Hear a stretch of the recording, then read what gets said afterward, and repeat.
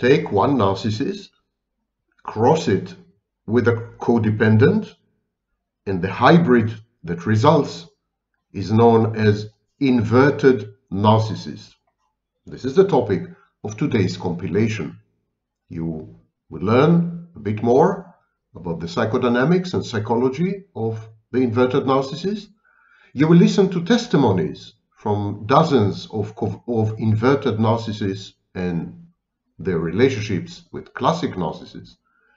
And we will discuss also a variety of etiologies, causation of inverted narcissism in early childhood, in dysfunctional families, and so on and so forth. I would like to emphasize 3 points. Inverted narcissists are in the throes, in the middle of a shared fantasy with the overt, grandiose narcissist. The inverted narcissist idealizes herself through the overt, grandiose narcissist in her life. This is a process known as co-idealization. My narcissist is ideal. My narcissist is perfect. My narcissist is a genius, drop dead gorgeous, what have you, rich, famous, and so on. And so that makes me special. This is the core of the inverted narcissist shared fantasy. She derives her narcissistic supply vicariously through the status or accomplishments or traits of her intimate partner, who is invariably an overt, grandiose, defiant, in-your-face kind of narcissist. So shared fantasy, co-idealization, and external regulation. Watch the interview I granted to the psychotherapist Daria Żukowska from Poland, clinical psychologist, and we discuss the issue of external regulation there at length. And finally, it's important to emphasize that inverted narcissists are narcissists on the one hand, but on the other hand, they're codependents. Inverted narcissists are a subspecies or subtype of a covert narcissist. The codependency part manifests classically clinging, neediness, external regulation, dependency, etc. It's important to emphasize that codependents are manipulative. They control from the bottom. They leverage their neediness and clinging to modify the behaviors of people around them, most importantly, the intimate partner. The codependent is preoccupied with control, with preventing the prevention of abandonment, exactly like the borderline, and sometimes they're indistinguishable. The inverted narcissist is the worst of all possible worlds. It's a narcissist, it's a covert narcissist, it's a codependent, it controls from the bottom, it enjoys everything vicariously. At the same time, it is fragile and brittle and shy and withdrawn and introverted and you name it. It's angry, it's passive-aggressive, etc., etc. To learn more about the inverted narcissist, there's a link in the description to a sprawling text about this diagnosis, which I was the first to describe, to propose, and I coined the phrase inverted narcissist. So enjoy the compilation, learn more about this highly specific variant of covert narcissism, where this particular type of covert narcissist co-depends on an overt, grandiose narcissist.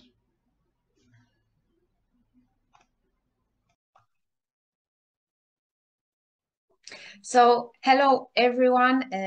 Today we have a special guest, and I would love to introduce him first. Is Professor Sam Vaknin, the author of the pioneering work of narcissist abuse, malignant self-love, narcissism revisited.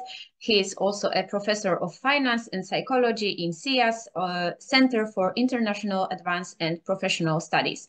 Hello, Professor. Thank you for having me. Hello, Daria. Hello. Today, I would love to speak with you about inverted narcissists, I think it's really interesting topic and not so popular on especially a Polish YouTube site. So I would love to yeah, ask you some question about that. Yeah, sure. Go ahead. Yeah. Okay. So my first question will be, do we know developmental roots for of inverted narcissists? Do we know In, any? Inverted narcissism is a form of covert narcissism. It's Mm-hmm. just a covert narcissist who derives her narcissistic supply from an overt narcissist. She teams up with an overt narcissist and she basks in his glory. It's a little like the moon and the sun. She doesn't have a Mm-hmm. light of her own, and her light is the reflected light of the sun. The sun is the overt narcissist, and she's the inverted narcissist. But it's a type of covert narcissist who can be only with an overt grandiose narcissist. She cannot have any other type of intimate partner. Mm-hmm. I'm saying this effectively to answer your question because the same developmental path that leads to the formation of narcissism leads to the formation of inverted narcissism. It's just a form of narcissism. So we would be talking about parents, especially mother, who are unavailable to the child in a variety of ways: an absent mother, depressive mother, selfish mother, narcissistic mother, etc. Or parents, especially mother, who breach the boundaries of the child, don't allow the child to separate and to develop boundaries. So this could be a mother who instrumentalizes her child, uses the child to realize her wishes, Mm-hmm. dreams, and fantasies. A mother who parentifies the child, uses the child as a parent figure. A mother who engages in emotional ambient incest with the child. A mother who treats the child as an intimate partner, for example, etc., etc. All these developmental pathways lead to classical narcissism, but they also lead to covert narcissism. And a subtype of covert narcissist is the inverted narcissist. Mm-hmm. Okay, and why only the identical types of NPD and inverted narcissists can survive in a long-term relationship? Why it's like that in a Actually, couple? I mean, yeah. actually, it's not the only case. Any opposite types of narcissism can survive Mm-hmm. together. So, for example, a somatic narcissist can survive very well with a cerebral narcissist. An inverted narcissist can survive very well with an overt narcissist. A covert can survive well with an overt.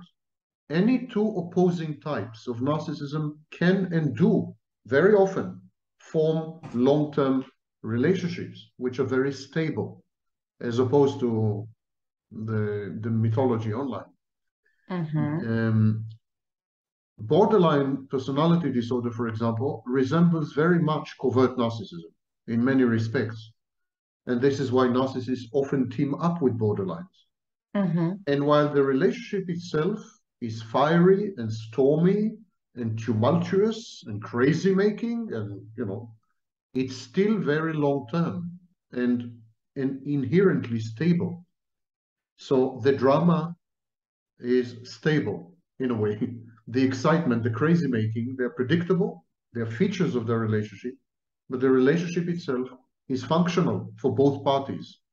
It is possible to cater to the pathology of your intimate partner, and by doing so, creating a long-term bond and attachment with that partner. Enabling, for example, is an example of such behavior, where you enable the partner's dysfunctional behaviors and you create a form of dependency, and so it's a long-term stable relationship. The inverted narcissist fails to satisfy her basic pathological needs. She cannot obtain supply. She's shy. She's fragile. She's vulnerable. She is not self-efficacious. Her false self is very primitive. The grandiosity is often challenged, and so on. So she gives up. She's avoidant. She simply gives up on life, on reality, and on other people. Mm-hmm. And she finds an overt narcissist is very efficient at obtaining supply. And she tells him, I will be yours, I will be submissive, I will be subservient, anything you want, in whatever field, I will always be here for you, I'll never abandon you, I will act as your maternal figure, I will do anything you ask me to, but you bring home not money, you bring home narcissistic supply. And you bring home supply for both of us because I can't get my share. And so the overt narcissist goes out to the world and becomes, for example, famous or a celebrity. And then the inverted narcissist feels that she is married to a famous guy, and that's her supply. Her supply is vicarious, by proxy. Yeah. So can we say that, for example, we have the same criteria for NPD and inverted narcissist, but it manifests differently? This is also the case? Not totally. I will read to you first of all, the diagnosis of inverted narcissist is something that I came up with in the 90s. At that time, I saw two lacunas, two missing areas, missing diagnostic areas.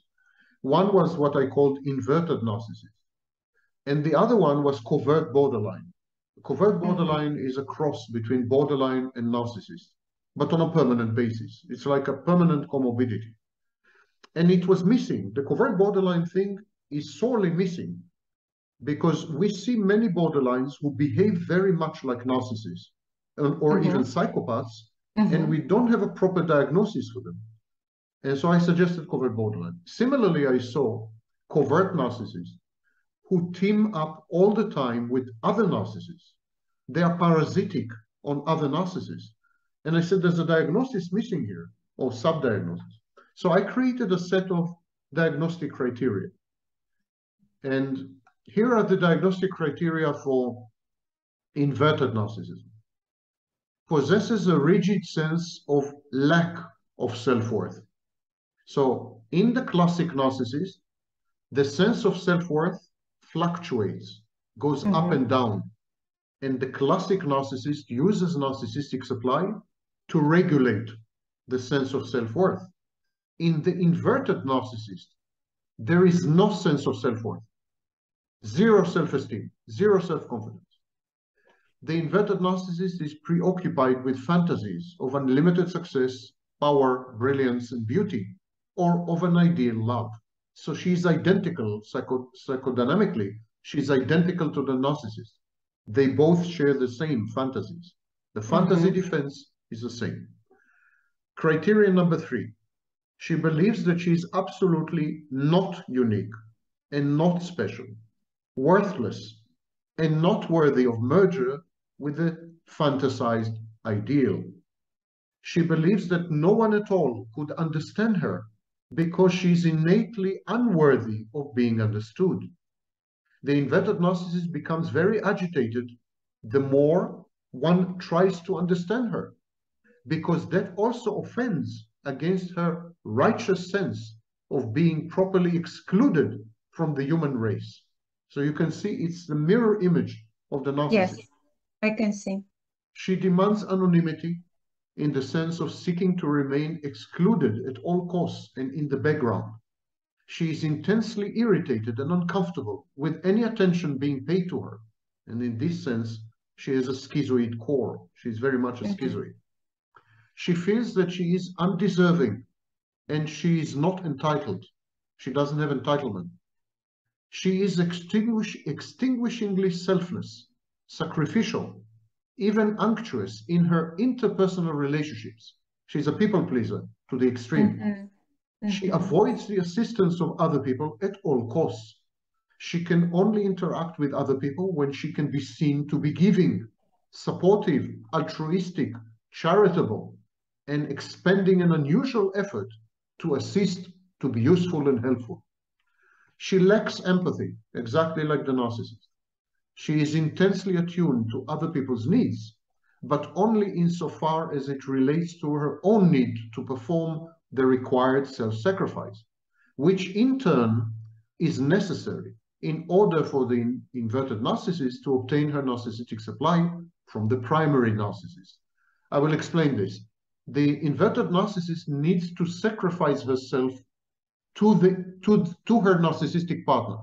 Okay. You know, when the classic narcissist becomes a narcissist in childhood, the classic narcissist sacrifices his true self to the false self. The classic narcissist destroys his true self in order to become the false self. The same with the inverted narcissist. She destroys herself, she sacrifices herself like human sacrifice to become one with her God, which is her narcissistic intimate partner. So she needs to disappear. She needs to vanish in order to reappear inside the intimate partner. It's a form of merger and fusion. Later, if you wish, I will compare it to borderline, because it's a very borderline picture. Yeah. The next criterion is envy. The inverted narcissist envies other people. She cannot conceive of being envied, and she becomes extremely agitated and uncomfortable if even brought into a situation where comparison might occur. She loathes competition. She hates competition. She avoids competition at all costs if there is any chance of actually winning the competition or being singled out for any accomplishment. And finally, she displays extreme shyness, lack of any real relational connections. She is publicly self-effacing in the extreme, is internally highly moralistic and critical of other people. She's a perfectionist. She engages in lengthy ritualistic behaviors, obsessive-compulsive, which can never be perfectly performed, but not necessarily to the full extent exhibited in obsessive-compulsive personality disorder. She has notions of being individual. She has notions that being individualistic is bad. Being individualistic is anathema to her. Now, there are scholars who suggested that there is a form of narcissism which is founded on masochism, and it's called the anti-narcissist masochistic subtype. I have a video dedicated to it. The inverted narcissist combines masochism, borderline features, and codependent features. She combines them in a way which eliminates her, which destroys her, which makes her disappear and vanish, so that she can become one with the intimate partner. And when she becomes one with the intimate partner, she can directly enjoy his narcissistic supply and gratify her own need for supply.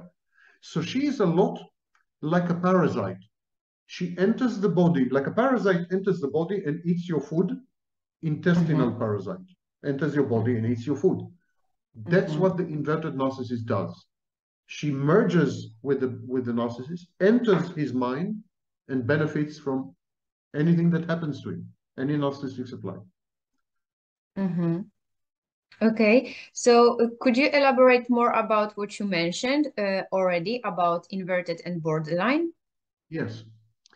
Thank you. All three types, the borderline, the codependent, and the inverted, which is a subtype of covert narcissism, a masochistic, self-denying subtype of covert narcissism, also known as masochistic anti-narcissism. By the way, Ellen Rappaport calls it narcissist-co-dependent. I was the first to suggest this diagnosis, but other scholars took it and they changed the names or built on it and so on. And one of the most widespread tests for covert narcissism is actually based on my work on inverted narcissism. And luckily, they mention it. They give me credit, which is good. So, borderline, codependent, and the inverted type of covert narcissism, they all have a few things in common. The most important is the outsourcing of internal functions to an intimate partner, handing over important internal processes to an intimate partner. The borderline comes to the intimate partner and she says, I want you to regulate my emotions. I want you to stabilize my moods by being there all the time for me, by not abandoning me. I want you to create in me peace of mind, inner peace, object constancy. I want you to become a part of my mind. I want you to become what we call in psychology an external re-regulator.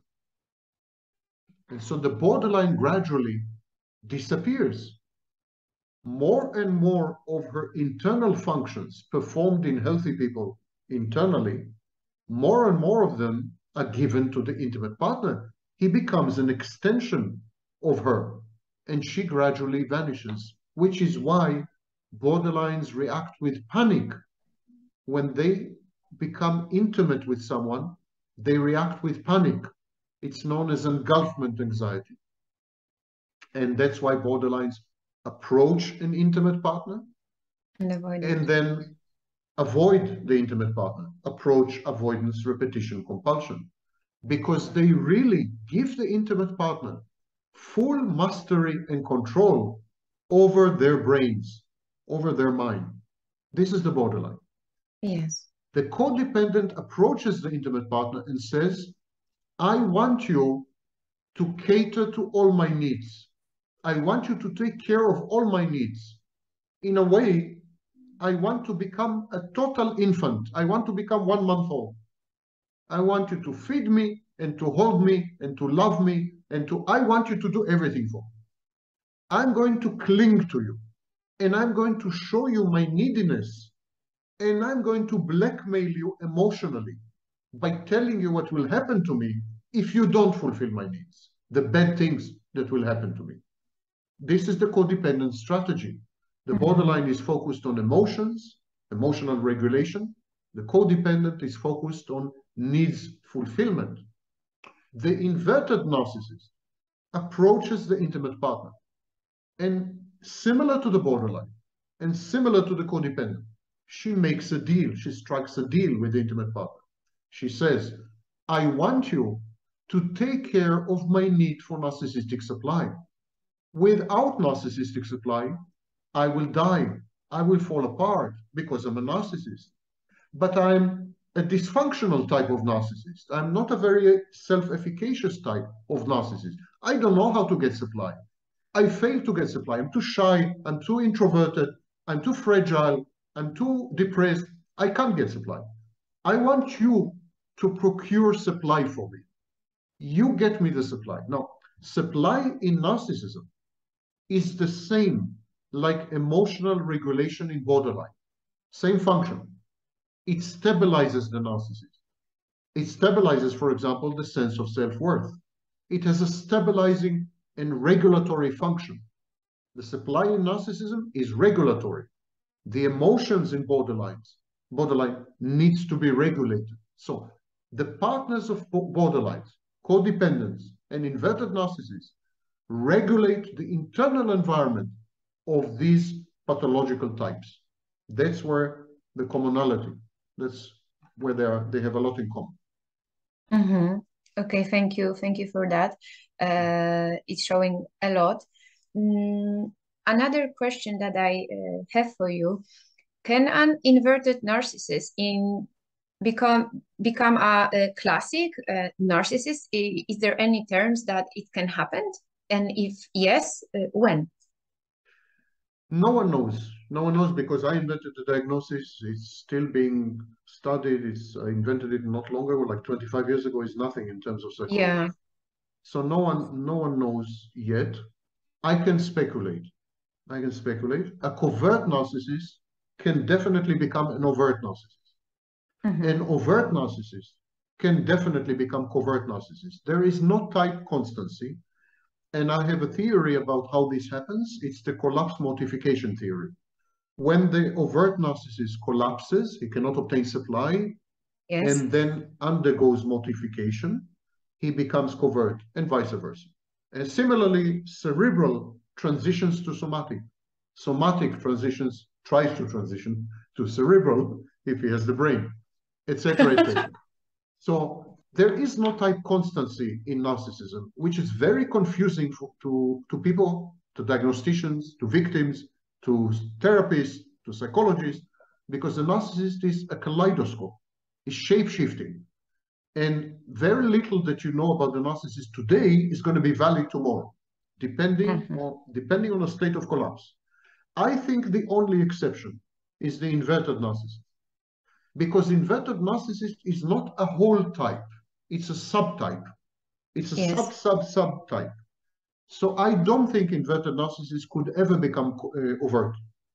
However, inverted narcissists can become more covert.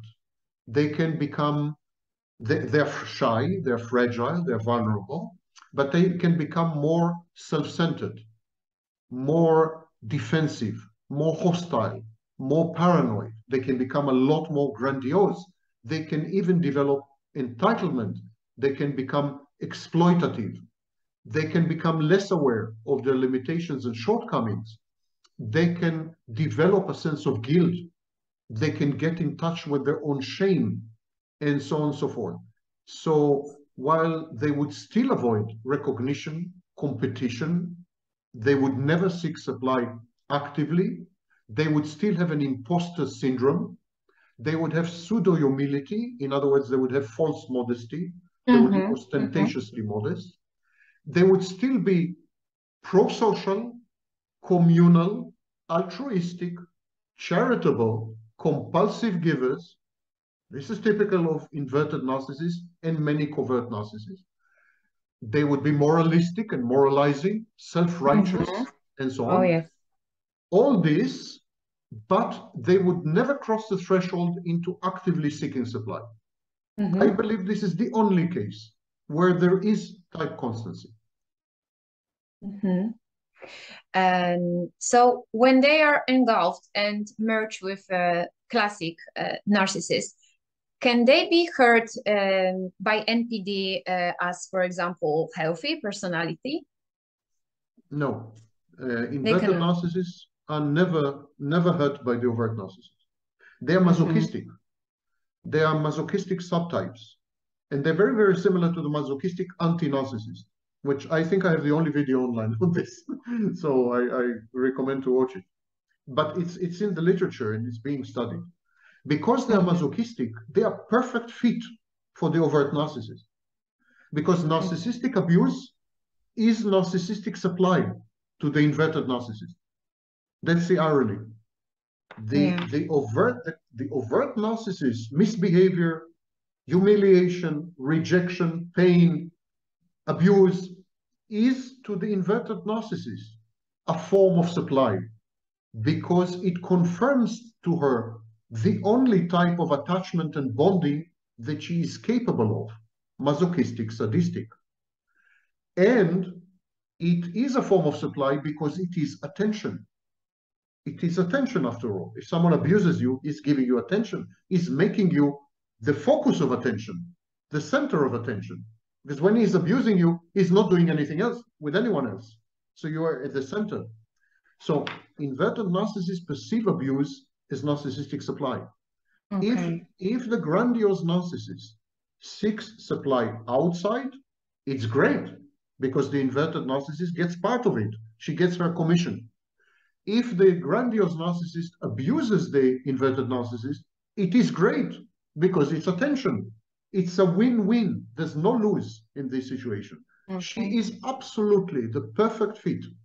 And in this sense, they have a symbiotic relationship, exactly like a parasite. And it's a symbiotic, not parasitic, I'm sorry, symbiotic relationship, in the sense that she gives to the narcissist and she gets from the narcissist, and the match is perfect.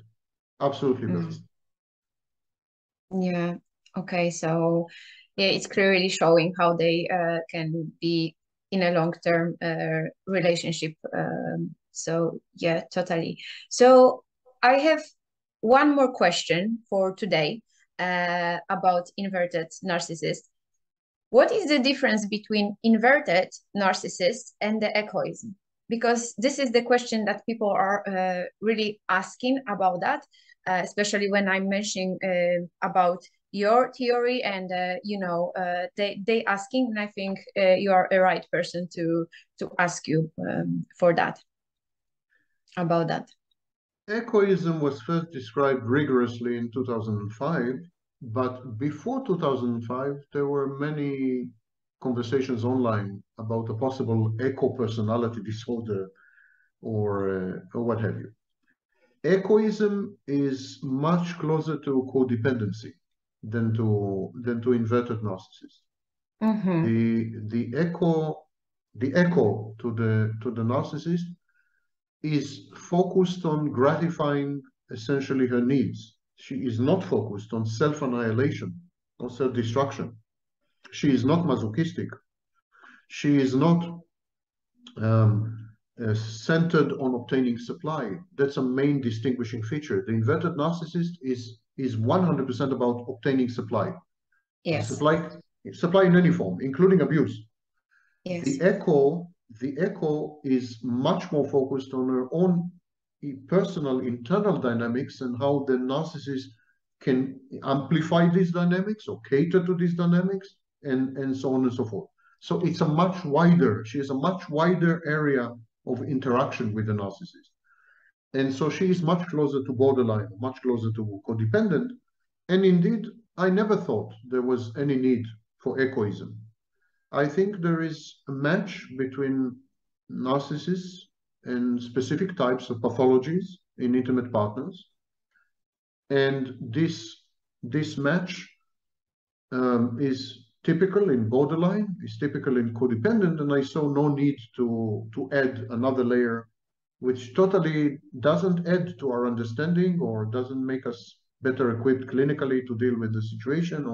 So it's very nice as a game wordplay or something, but I didn't see any utility in it. But at any rate, even if we do adopt the construct of egoism, and there are some voices online and offline that are studying this. Actually, in November, I'm going to have a conversation with someone whose main work is centered around egoism. But still, even if we accept this construct, it has very little to do with inverted narcissist. Inverted narcissist is a narcissist who had decided to eliminate herself in order to become someone else. That someone else being a source of supply. So where the classic narcissist interacts with sources of supply, he even internalizes sources of supply. He creates internal representations of sources of supply, introjects. The inverted narcissist wants to become the source of supply.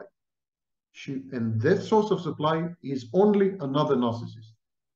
So she chooses another narcissist, and then she wants to disappear and become that narcissist. The classic narcissist, if I'm getting supply from you, I don't want to become you. I definitely don't want to disappear. I want you to communicate to me that I exist. I want to see myself through your admiring gaze. And so by looking into your adoring and admiring eyes, I feel alive. I feel also separate. It allows me to experience separation and individuation, allows me to become. That's the classic narcissist. The inverted narcissist, if you are a narcissist, she would look at you and she would say, wow, it would be so wonderful to die and become this narcissist. I want to become this narcissist. I don't want to be me. I don't want to be at all. I want to be this narcissist because he has supply or she has supply all the time, and I want supply all the time. So it's a suicidal mindset in a way, mental suicide. It's a merger and fusion to the point of vanishing. It's not even going back to the womb, because going back to the womb, which is the work of Fairbairn and Guntrip and so on, going back to the womb is not about disappearing. It's about transitioning to another state. The inverted doesn't want to transition to any state. She doesn't want to have any state. She wants to become her source of supply. And this is unique. There's nothing like it. Okay, I understand. And thank you so much Thank you. for that. I don't have any more questions. I don't have So, any more answers. So we are perfect fit, perfect match. Yeah. so thank you so much, Thank Professor, you. for your time. It's a priceless, and talk to Thank you you. very much. Talk to you soon. Talk Yeah. to you. Bye. Take care. Bye. Bye. Thank you. My name is Sam Vaknin, and I'm the author of Malignant Self-Love, Narcissism Revisited. Codependents are people who depend on other people for their emotional gratification and for the performance of ego or even daily functions. Codependents are needy, demanding, and submissive. They fear abandonment, they cling, and they display immature behaviors in an attempt to maintain the relationship with their companion or mate upon whom they depend. No matter what abuse is inflicted upon the codependent, she remains in the relationship. By eagerly becoming victims, codependents seek to control their victimizers. There is a type of codependent called inverted narcissist or covert narcissist. It is a codependent who exclusively depends on narcissists, or we can call it narcissist-co-dependent. If you are living with a narcissist, if you have a relationship with one, if you are married to a narcissist, if you are working with a narcissist, that does not mean that you are an inverted narcissist. To qualify as an inverted narcissist, you must crave to be in a relationship with a narcissist, regardless of any abuse inflicted on you by him. You must actively seek relationships with narcissists and only with narcissists, no matter what your bitter and traumatic past experiences have been. You must feel empty and unhappy in relationships with any other kind of person who is not a narcissist. Only then, and if you satisfy the other diagnostic criteria of dependent personality disorder, only then can you be safely labeled an inverted narcissist. Pay attention. Inverted narcissists are narcissists. It is clear that hitherto there is a neglected type of narcissist. It is the self-effacing, the introverted narcissist. This is a narcissist who, in many respects, is a mirror image of the classical narcissist. The psychodynamics of the inverted narcissist are not clear, and the development routes are not certain. The inverted narcissist may be the product of an overweening and domineering parent or caregiver, or perhaps excessive abuse leads to the repression of the narcissistic self-defense mechanism. We don't know, but what we do know is that inverted narcissists are self-effacing, sensitive, emotionally fragile, and sometimes socially phobic. They derive all their self-esteem and sense of self-worth from the outside. They are pathologically envious. They are likely to intermittently engage in abusive and aggressive and violent behaviors. But they are more emotionally labil than the classical narcissist. We can distinguish three types of narcissists. One, the offspring of neglecting parents. The children of such parents default to narcissism as the prominent psychological defense mechanism against abuse and trauma. Then we have the offspring of doting, smothering, and domineering parents. These children internalize their parents' voices in the form of a sadistic, ideal, and immature conscience, and they spend their lives trying to be perfect, all-knowing, omnipotent, and to be judged a success by these parent images. And then we have the offspring of abusive parents. These children internalize the abusing, demeaning, and contemptuous voices. And they spend their lives in an effort to elicit counter voices from other people, and in this way to regulate their self-esteem and fluctuating sense of self-worth. It is possible to compose a set of criteria for the inverted narcissist by simply translating the criteria available in the diagnostic and statistical manual for the classical narcissist. So criteria number 1 would be: the inverted narcissist possesses a rigid sense of lack of self-worth. The inverted narcissist's sense of self-worth does not fluctuate, as opposed to the narcissists. The inverted narcissist is rather stable, but his self-confidence and self-esteem are very low.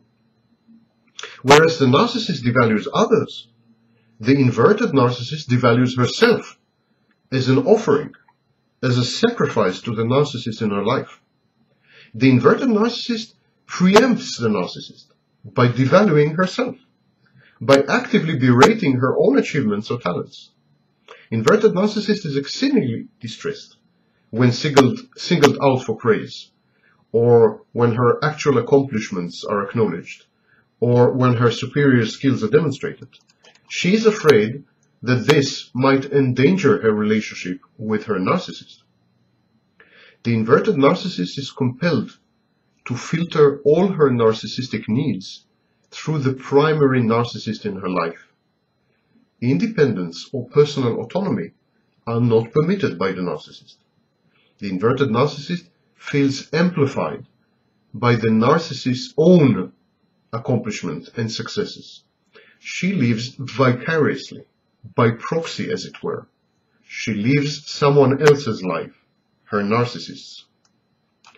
Criterion 2 would be: the inverted narcissist is preoccupied with fantasies of unlimited success, power, brilliance, and beauty, or of an ideal love to be accomplished through the narcissistic partner, mate, or spouse. Again, the inverted narcissist lives through the narcissist's life. She needs him in order to feel that she has accomplished something in her life. It is through his successes, accomplishments, standing in society, that she feels enhanced, buttressed, and well. Criterion 3. The inverted narcissist believes that she is absolutely not unique and not special. Actually, she believes that she is worthless and unworthy of merger with the fantasized ideal, which is the narcissist. She believes that no one at all could understand her because she is innately unworthy of being understood. The inverted narcissist becomes very agitated the more one tries to understand her, because that also offends against her righteous sense of being properly excluded from the human race. She feels an outcast. Criterion 4. Inverted narcissist demands anonymity, in the sense of seeking to remain excluded at all costs. She is intensely irritated and uncomfortable with any mention being paid to her, with any praise, with any attention actually. In this sense, inverted narcissism is very similar to the schizoid personality disorder. Criterion 5. The inverted narcissist feels that she is undeserving and not entitled to anything. Remember that classical narcissists feel entitled to everything. Inverted narcissist is a mirror image. She feels not entitled to anything. She feels that she is inferior to others, lacking, insubstantial, unworthy, unlikable, unappealing, unlovable, someone to scorn and dismiss and to ignore. Criterion 6.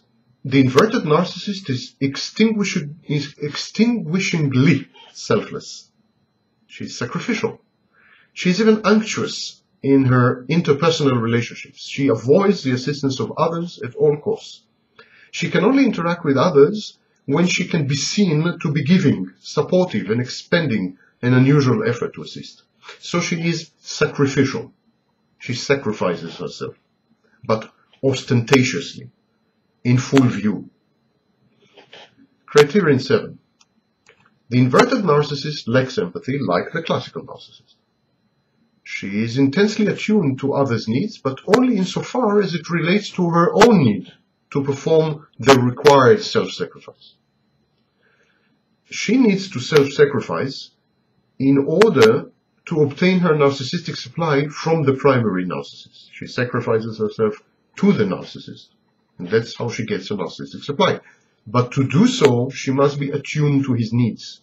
So this is her restricted use or leverage of empathy. Criterion 8. The inverted narcissist envies others. She cannot conceive of being envied and becomes extremely agitated and uncomfortable if even brought into a situation where comparison might occur. She loathes competition. She avoids competition at all costs. If there is any chance of actually winning the competition or being singled out, she will stay away. And the last criterion, criterion 9, the inverted narcissist displays extreme shyness, lack of any real relational connections, is publicly self-effacing, is internally highly moralistic and critical of others, is a perfectionist. She engages in lengthy ritualistic behaviors which can never be perfectly performed. So in this sense, she's obsessive compulsive. Notions of being individualistic are anathema to the inverted narcissist. In many respects, the inverted narcissist does not exist, except through her primary narcissist, her narcissistic spouse, or mate, or companion. In his absence, she is just a shadow, waiting for the main body. My name is Sam Vaknin, and I'm the author of Malignant Self-Love, Narcissism Revisited. A refresher course. Two narcissists of the same type, somatic, cerebral, classic, compensatory, inverted, etc.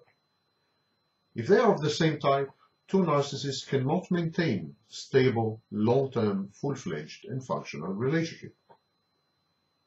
To remind you, there are two types of narcissists, the somatic narcissist and the cerebral narcissist. The somatic type relies on his body and sexuality as sources of narcissistic supply. The cerebral narcissist uses his intellect, his intelligence, and his professional achievements to obtain the same. Narcissists are either predominantly cerebral or overwhelmingly somatic. In other words, they either generate the narcissistic supply by using their bodies or by flaunting their minds. If both members of a couple are cerebral narcissists, for instance, if both of them are scholars or academics, the resulting competition prevents them from serving as ample sources of narcissistic supply to each other. Finally, the mutual admiration society crumbles. Consumed by the pursuit of their own narcissistic gratification, these two similar narcissists, same type narcissists, have no time or energy or will left to cater to the narcissistic needs of their partner. Moreover, the partner is perceived as a dangerous and vicious contender for a scarce resource of narcissistic supply. This, of course, is less true if the two narcissists work in totally unrelated academic or intellectual fields, but it still holds. What happens if the two narcissists are of different types? If one of them is cerebral and the other one is somatic? Then a long-term partnership based on the mutual provision of narcissistic supply can definitely survive. Example, if one of the narcissists is somatic, uses his or her body as a source of narcissistic gratification, and the other member of the couple is cerebral, uses his or her intellect or professional achievements as such a source for supply. Well, in such a combination, such a dyad, there is nothing to destabilize such a collaboration. It is even potentially emotionally rewarding. The relationship between these two narcissists, the cerebral and the somatic, resembles the one that exists between an artist and his art, or a collector and his collection. This can and does change, of course, as the narcissists involved grow older, flabbier, and less agile intellectually. The somatic narcissist is also prone to multiple sexual relationships and encounters intended to support his somatic and sexual self-image. cheating and adultery are not taken kindly even by cerebral narcissists. These may subject the relationship to fracturing strains. But all in all, and generally speaking, a stable and enduring relationship can, and often does, develop between dissimilar narcissists. But this rule that opposites attract, cerebral somatic, somatic cerebral, this rule does not apply to a classic inverted narcissist pairing. Cerebral narcissists tend to pair with inverted cerebral narcissists. Inverted cerebral narcissists are the only ones who can appreciate the intellectual accomplishments of cerebral narcissists, and they appropriate them. The inverted narcissist appropriates the accomplishments of the classic cerebral narcissist as their own. So, in a couple where one of the members is cerebral narcissist and the other is an inverted cerebral narcissist, the cerebral narcissist generates fame, recognition, celebrity, and the inverted cerebral narcissist appreciates the accomplishment of the cerebral narcissist and appropriates these accomplishments, feeling that he had a contribution. Similarly, somatic narcissists tend to bond with their inverted somatic counterparties. Though content to derive her narcissistic supply from the reactions to her intimate partner's achievements, the inverted narcissist, being of the same type, still feels envious and frustrated by her relative obscurity. So an inverted cerebral narcissist feels overshadowed by her classic cerebral narcissist partner. Being cerebral, albeit inverted, she feels that she too should be recognized or can contribute. And being unable to do so because of her psychological dynamics, she feels frustrated, aggravated, overlooked, discriminated, unjustly ignored. In the long run, such an inverted narcissist succumbs to her self-defeating urges and seeks to ruin the fount of her frustration, her classic partner, despite the fact that he, her partner, also serves as her prime and often exclusive source of narcissistic supply.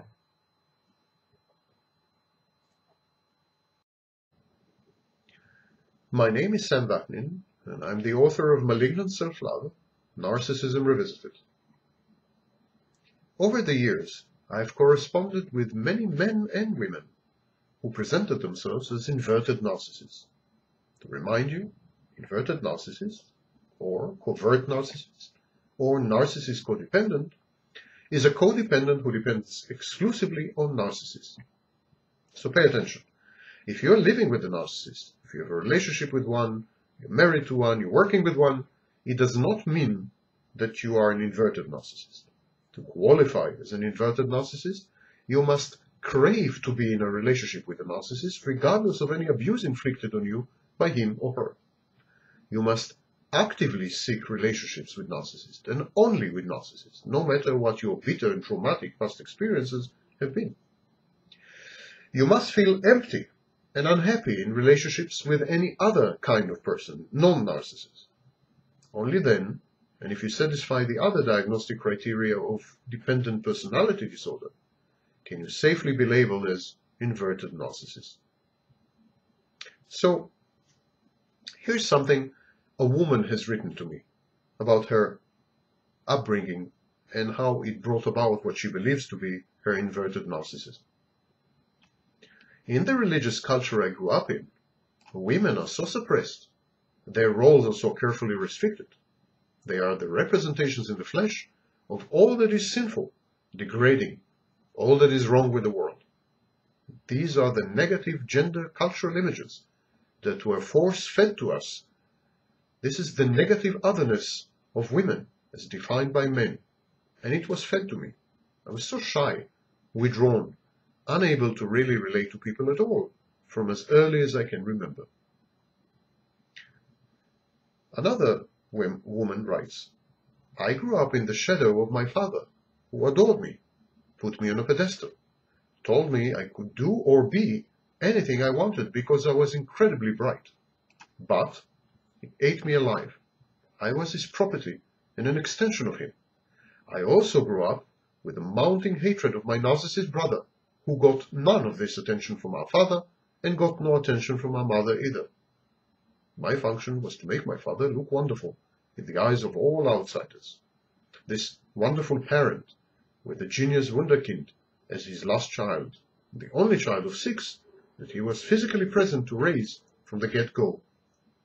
The overvaluation, combined with being abjectly ignored or raged at by him when I stepped out of line even the tiniest bit, these were enough to warp my personality. How do narcissists react to competition? Inverted narcissists, how do they react to competition and pathological envy? A man, an inverted narcissist, describes his relationship with a female narcissist. Quite a rare combination. He says, I have a dynamic that comes up with every single person I get close to, where I feel extremely competitive toward and envious of the other person. But I don't act competitive because at the very outset, I see myself as the loser in the competition. I would never dream of trying to beat the other person because I know deep in my heart that they would win and I would be utterly humiliated. There are fewer things on earth that feel worse to me than losing a contest and having the other person gloat over me, especially if they know how much I cared about not losing. This is one thing that I actually feel violent about. I guess I tend to project the grandiosity part of the narcissistic personality disorder package onto the other person rather than on a false self of my own. So most of the time I'm stuck in a state of deep resentment and envy toward her, his partner. To me, she's always far more intelligent, likable, popular, talented, self-confident, emotionally developed, morally good and attractive than I am. And I really hate her for that. I feel humiliated by it.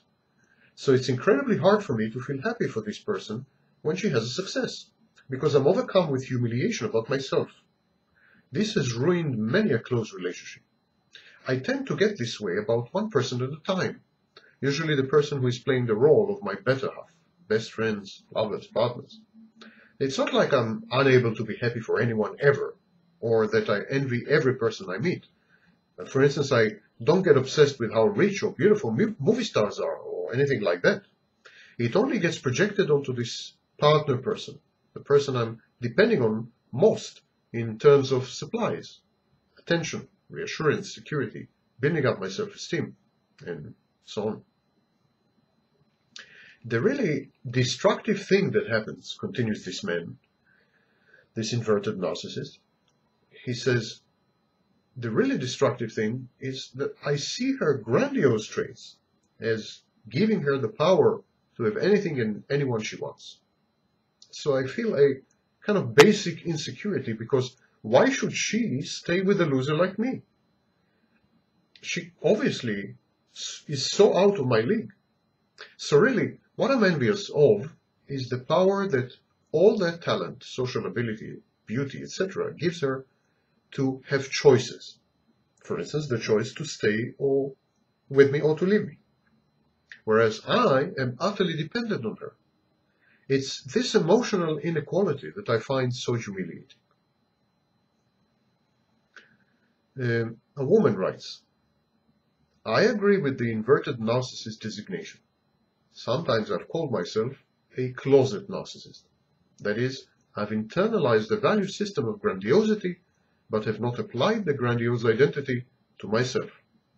I believe I should be these grandiose things, but at the same time I know that I'm not, and I'm miserable about it. So people don't think of me as having an inflated ego, and indeed I don't have one. But scratch the surface, and you will find all these inflated expectations. I mean to say that perhaps the parents suppressed every manifestation of grandiosity in me. It's very common in early childhood. Maybe they have suppressed my narcissism, so that the defense mechanism that narcissism is was inverted and internalized in this unusual form. woman inverted narcissist suggests maybe there aren't two discrete states, narcissistic personality disorder versus regular low self-esteem. Maybe it's more of a continuum.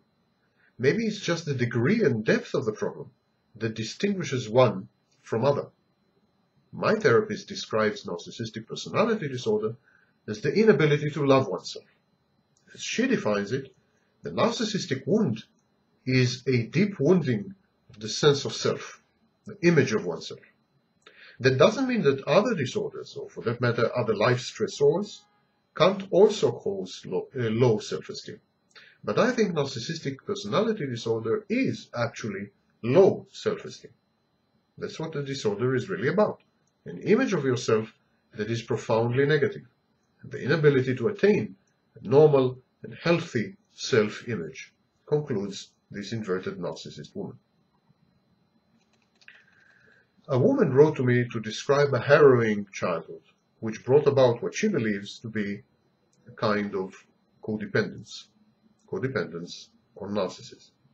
She says, "Yes, I am a survivor of child abuse, but remember that not all abuse is alike. There are different kinds of abuse.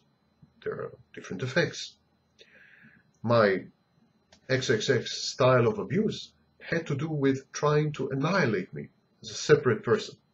It also had to do with the need to put all his negative self-image onto me, to see in me what he hated in himself. So I got to play the role of the loser that he secretly feared that he was. I was flipped back and forth in those roles. Sometimes I'd be a source of narcissistic supply for him. At other times, I was the receptacle of all his pain and rage.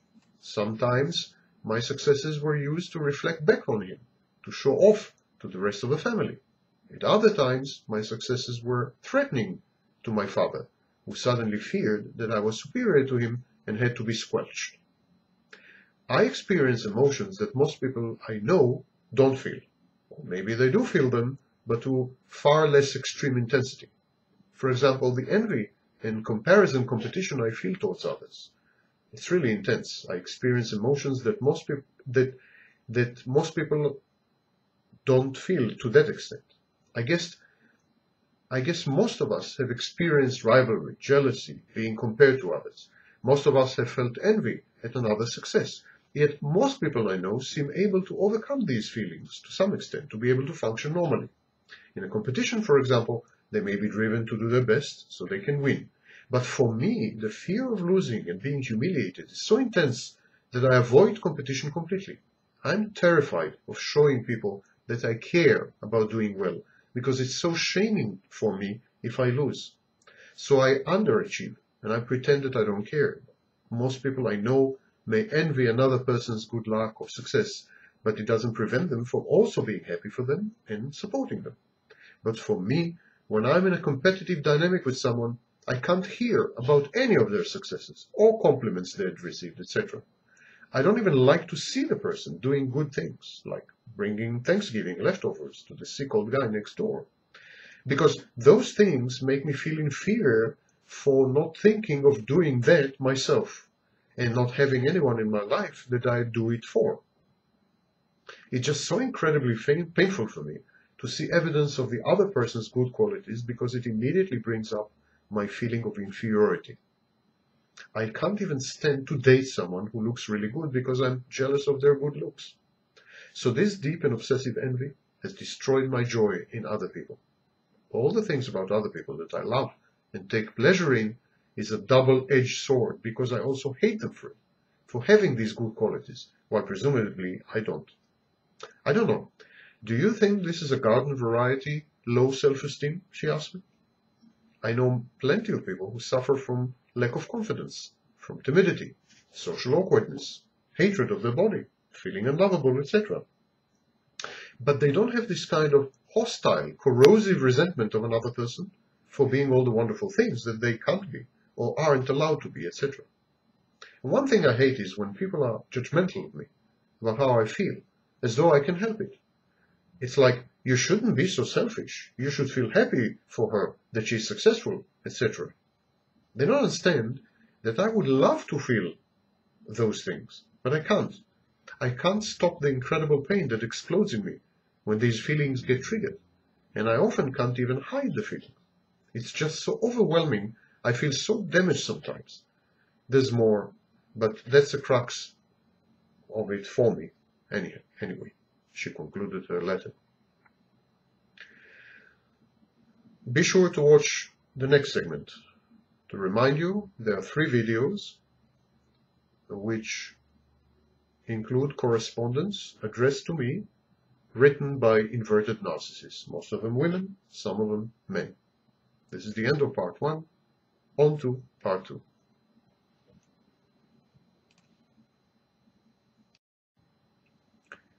My name is Sam Vaknin, and I'm the author of Malignant Self-Love, Narcissism Revisited. This is the second video in a series of 3 about inverted narcissists. I will read aloud letters addressed to me by inverted narcissists, describing their background, inner feelings, psychological dynamics, and reactions to the world. How does a typical inverted narcissist react to compliments? A woman inverted narcissist wrote to me, I love getting compliments and rewards, and do not react negatively to them. In some moods, when my self-hate has gotten triggered, I can sometimes get to places where I'm inconsolable, because I get stuck in bitterness and self-pity, and so I doubt the sincerity or the reliability of the good thing that someone is saying to me, to try to cheer me up or whatever. But if I'm in a reasonable mood, and someone offers me something good, I'm all too happy to accept it. I don't have a stake in staying miserable. Some women contested the very diagnosis of inverted narcissists, the very condition. A woman wrote, I do agree that it's atypical on your inverted narcissism and not a milder thing. But how I see it is that inverted narcissism is partial. The part that's there is just as destructive as it is in the typical narcissist. But there are parts missing from the total, the full-blown disorder. And I see that as healthy, actually. I see it as parts of myself that were not affected by the pathology, that are still intact. In my case, I did not develop the overweening ego part of the disorder.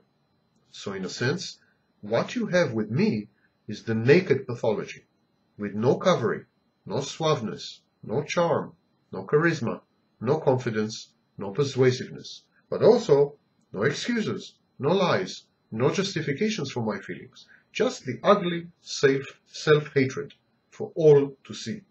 The self-hate part is just as bad as it is with a full-blown narcissist. So again, inverted narcissism is not a milder form of narcissism. It's just a pure form. But because I don't have the denial part of the disorder, I have a lot more insight, continues this woman. I have a lot more motivation to do something about my problems. That is to self-refer to therapy, for instance. And therefore, I think, a lot more hope of getting better than people whose defense involves totally denying that they even have a problem. Another woman wrote to me, when my full-blown XXX pathological envy would get triggered, he would respond by putting down the person he was envious of, or by putting down the accomplishment itself, or whatever good stuff the other person had. He would trivialize it or outright contradict it, or find some way to convince the other person, often me, that the thing they are feeling good about isn't real, or isn't worthwhile, or is somehow bad, etc.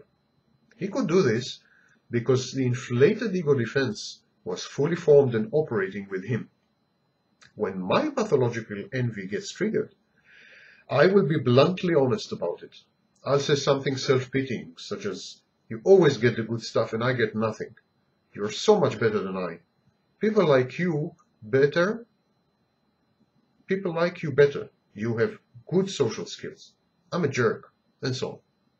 Or I might even get hostile and sarcastic. I might say, well, it must be nice to have so many people worshipping you, isn't it? I don't try to convince myself that the other person's success isn't real or isn't worthwhile. Instead, I'm totally flooded with the pain of feeling utterly inferior and worthless, and there's no way for me to convince myself or anyone else otherwise. I'm not saying that the things I say are pleasant to hear, and it is still manipulative of me to say them, because the other person's attention is drawn away from their joy and onto my pain and hostility. And instead of doubting their success's worth of reality, they feel guilty about it, or about talking about it, because it hurts me so much. So, from the other person's point of view, maybe it's not any easier to live with a partial narcissist than with a full-blown one, in that their joys and successes lead to pain in both cases. It's certainly not easier for me, being flooded with rage and pain, instead of being able to hide behind a delusion of grandeur.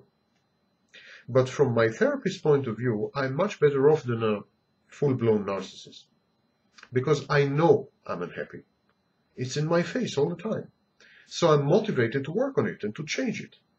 And time has borne her words out. Over the past several years that I've worked on this issue, I've changed a great deal in how I deal with it. Now when the envy gets triggered, I don't feel so entwined with the other person. I recognize that it's my own pain getting triggered, not something they are doing to me.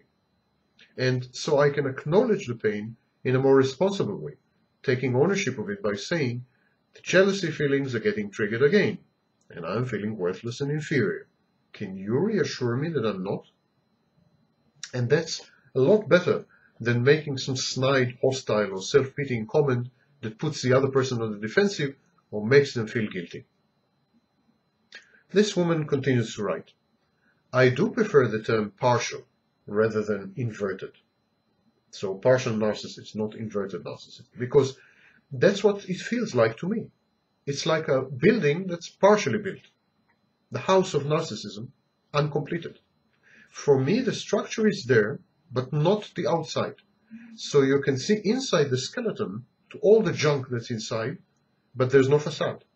It's the same junk that's inside a full-blown narcissist, but their building is completed, so you cannot see inside. Their building is a fortress, and it's almost impossible to bring it down. My defenses are not as strong as a full-blown narcissist, which makes my life more difficult in some ways because I really feel my pain, but it also means that the house can be brought down more easily and the junk inside cleaned out. How do inverted narcissists think about the past and the world in general? An inverted narcissist female wrote to me, I don't usually get rageful about the past. I feel sort of emotionally cut off from the past, actually. I remember events very clearly, but usually can't remember the feelings attached to them. When I do remember the feelings, my reaction is usually one of sadness, and sometimes of relief that I can get back in touch with my past. But not rage. All my rage seems to get displaced on the current people in my life. Another inverted narcissist says, when I see someone being really socially awkward and geeky, passive-aggressive, indirect, and victim-like, it does trigger anger in me because I identify with that person and I don't want to. I try to put my negative feelings onto them, to see that person as the jerk, not me. That's what a narcissist does, after all. But for me, it doesn't completely work, because I know consciously what I'm trying to do, and ultimately I'm not killing anyone, least of all myself. Do inverted narcissists experience self-pity and depression? Here's one woman's take. More self-pity and depression here, not so much rage. One of the things that triggers my rage more than anything else is the inability to control another person, the inability to dominate them and force my reality on them. I feel impotent, humiliated, forced back on my empty self. Part of what I'm feeling here is envy. That person who can't be controlled clearly has a self, and I don't, and I just hate them for it. But it's also a power struggle. I want to get narcissistic supply by being in control and on top, and having the other person become submissive and compliant. Do inverted narcissists regret or admit mistakes as opposed to classic narcissists? Here's what one inverted narcissist woman writes. I regret my behavior horribly, and I do admit my feelings. I'm also able in the aftermath to have empathy for the feelings of the person I've hurt. And I'm horribly sad about it, and ashamed of myself. It's as though I'd been possessed by a demon, acted out all this abusive, horrible stuff, and then, after the departure of the demon, I am back in my right mind, and it's like, what have I done? I don't mean that I'm not responsible for what I did. In other words, the demon made me do it. But when I'm triggered, I have no empathy. I can only see my projection onto that person as a huge threat to me, someone who must be demolished. But when my head clears, I see that person's pain, his hurt, his fear, and I feel terrible. I want to make it up to them. And that feeling is totally sincere. It's not an act. I'm genuinely sorry for the pain I've caused the other person. Is narcissistic rage the exact equivalent of the rage felt by the inverted narcissist? Here's what one woman has to say. I wouldn't say that my rage comes from repressed self-contempt. Mine is not repressed. I'm totally aware of my self-contempt. And it's not missing atonement either, since I do atone. The rage comes from feeling humiliated, from feeling that the other person has somehow sadistically and gleefully made me feel inferior, that they are getting off on being superior, that they are mocking me and ridiculing me, that they have scorn and contempt for me and find it all very amusing. That, whether real or imagined, and I know it's usually imagined, that is what causes my rage, nothing else. Stay with me for the next and last segment of correspondence with inverted narcissists. This is the end of part 2. Move on to part 3.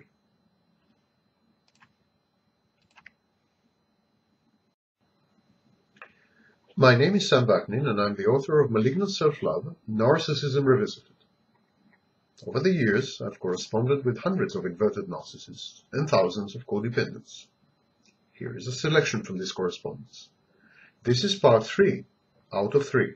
Be sure to watch the previous 2.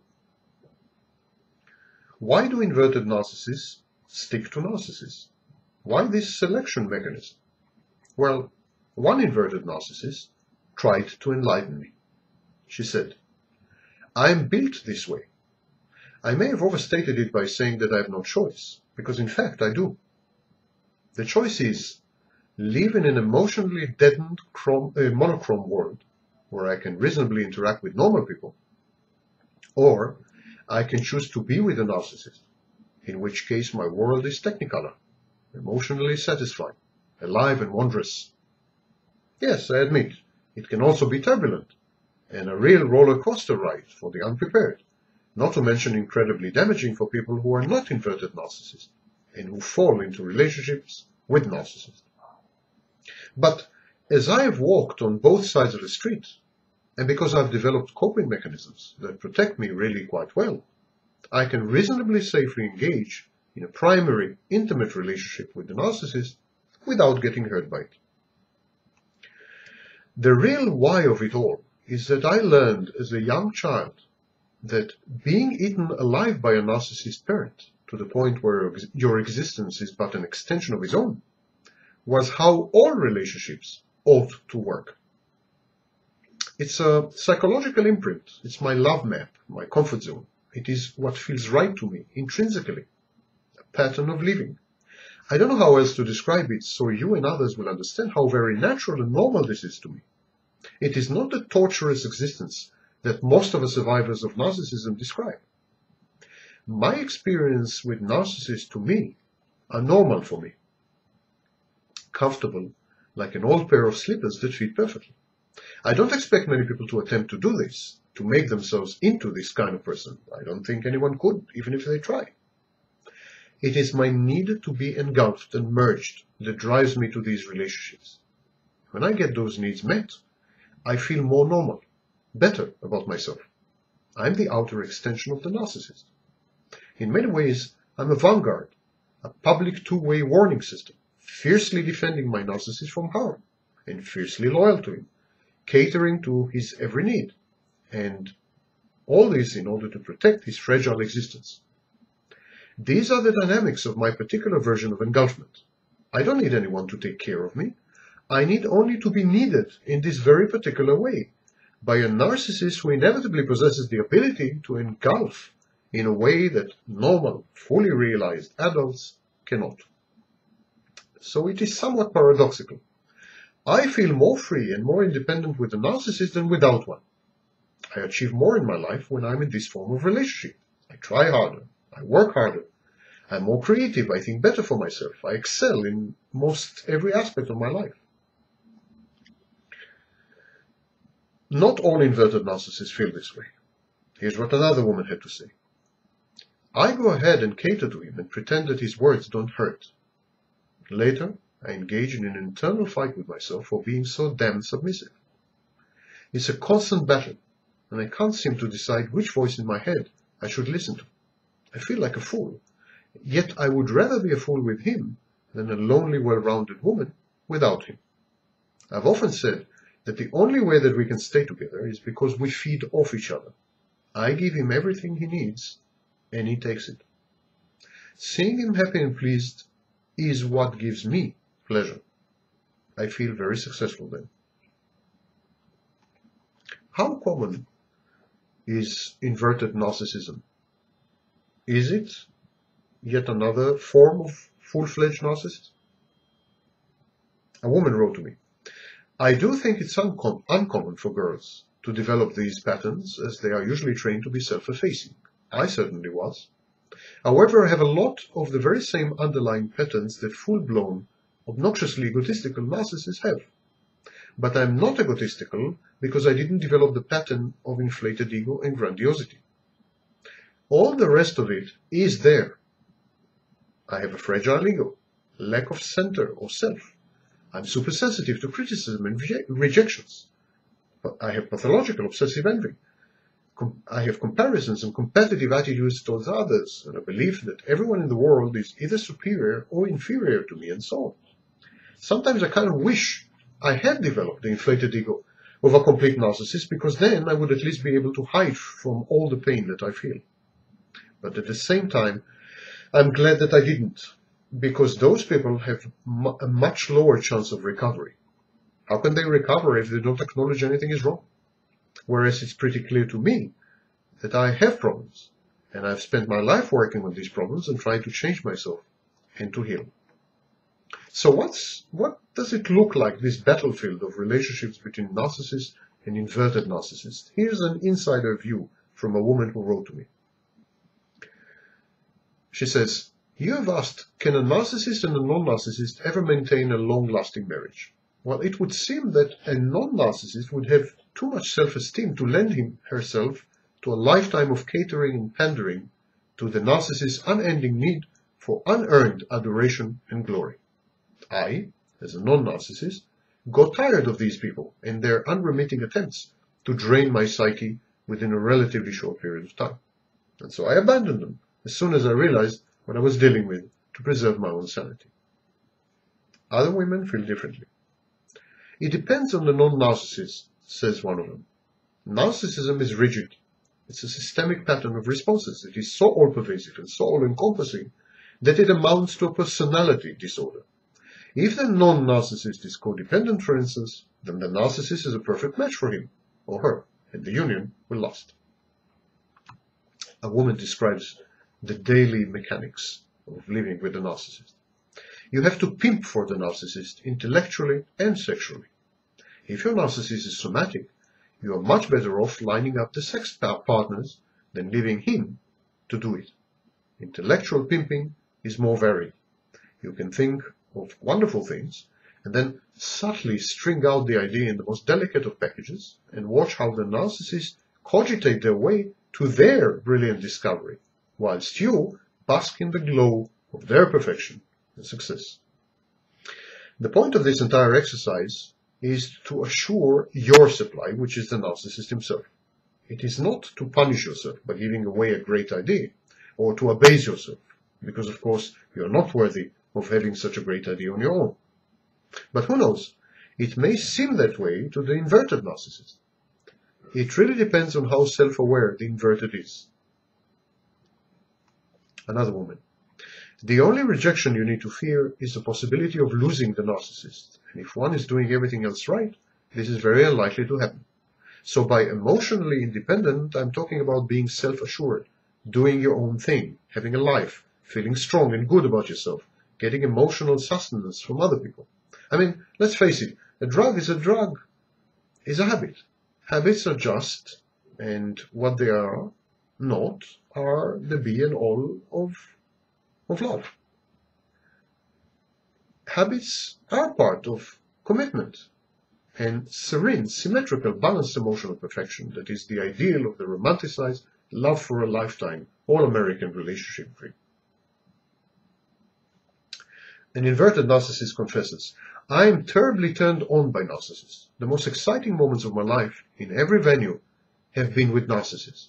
It is as if living and loving with normal people is a grey thing by comparison, not fueled by sufficient adrenaline. I feel like a junkie now, that I no longer permit myself the giddy pleasure of the rush I used to know when I was deeply and hopelessly involved with a narcissist. I'm like a lotus eater, and I always feel guilty about this, and also sorry that I ever succumbed that first time to my first narcissist lover.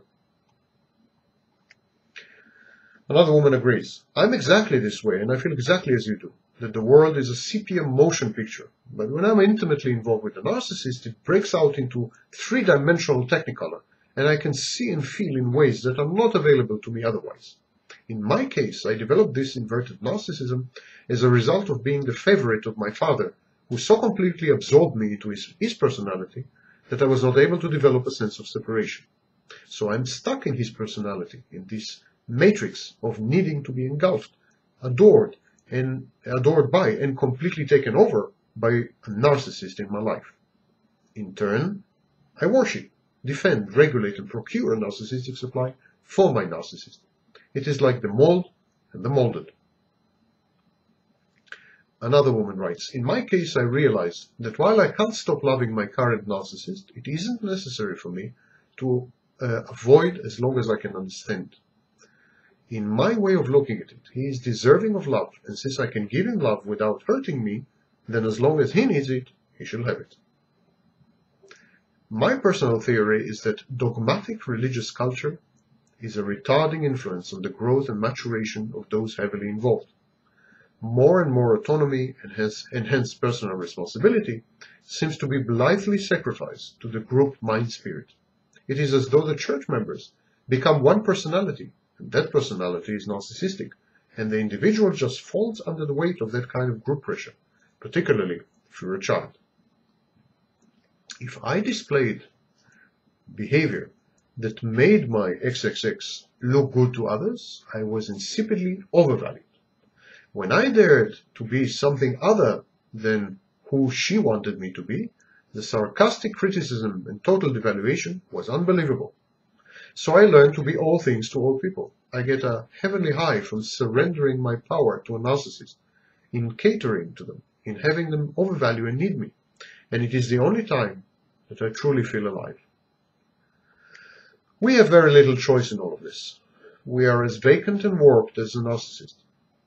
X was one to say, I don't have a personality disorder. I am a personality disorder. It defines who we are and how we will respond. You will always and only have real feelings when you are with a narcissist. It is your love map. It is a programming within your psyche. Does it need to control your behavior? Not necessarily. Knowing what you are can at least give you the opportunity to forecast the effect of an action before you take it. So, loveless black and white may be the very healthiest thing for you for the foreseeable future. I tend to think of these episodes with narcissists as being cyclical. You will likely need to cut loose for a while when your child is older, but you will revert. A woman writes, do not feel ashamed, please. Should a physically handicapped person feel ashamed for their handicap? No, and neither should we. The trouble with us is that we are fooled into thinking that these relationships are guilty pleasures. They feel so very good for a time, but they are more akin to addiction satisfaction than being the right match or an appropriate relationship. I am still very conflicted myself about it. I wrote a few months ago that it was like having a caged, very dangerous animal inside of me. When I get near narcissists, the animal smells its own kind and it wants out. I very carefully micromanage my life. This means that I daily do fairly regular reality checks, and I keep a very tight rein on myself and my behaviors. I'm also obsessive compulsive. Another woman writes, I feel as though I'm constantly on an emotional roller coaster. I may wake up in a good mood, but if my narcissist partner does or says something which is hurtful to me, my mood changes immediately. I now feel sad, empty, afraid. All I want to do at this point is anything that will make him say something nice to me. Once he does, I am back on top of the world. This pattern of mood changes, or whatever you want to call them, can take place several times a day, each and every day. I've gotten to the point where I'm not sure that I can trust myself to feel any one way, because I know that I have no control over myself. He has the control. And it's scary. Yet I've sort of come to depend on him, determining how I'm going to feel. When I was first involved with my cerebral narcissist, concludes another inverted narcissist, I was like this. But after a while, I just learned to become more emotionally distant. The ups and downs were just too much. And I found emotional gratification with other people, mostly girlfriends, and one or two male friends. I make a point of saying that the invert must be or become emotionally and financially independent, and if you don't want to do this, he will eat you up, and when he has finished with you, and you are nothing but a husk, you will be expelled from his life in one big vomit. It is really important for you to start to take responsibility for your own emotional wellness, says this woman, without regard to how he treats you. Remember that the narcissist has the emotional maturity of a 2-year-old. Don't expect much in the way of emotional depth or support in your relationship. He simply is not capable of anything that sophisticated. This concludes excerpts from my correspondence with inverted narcissists. Be sure to watch all 3 parts and to read the chapter Inverted Narcissists in my book Malignant Self-Love, Narcissism Revisited, or online on my website.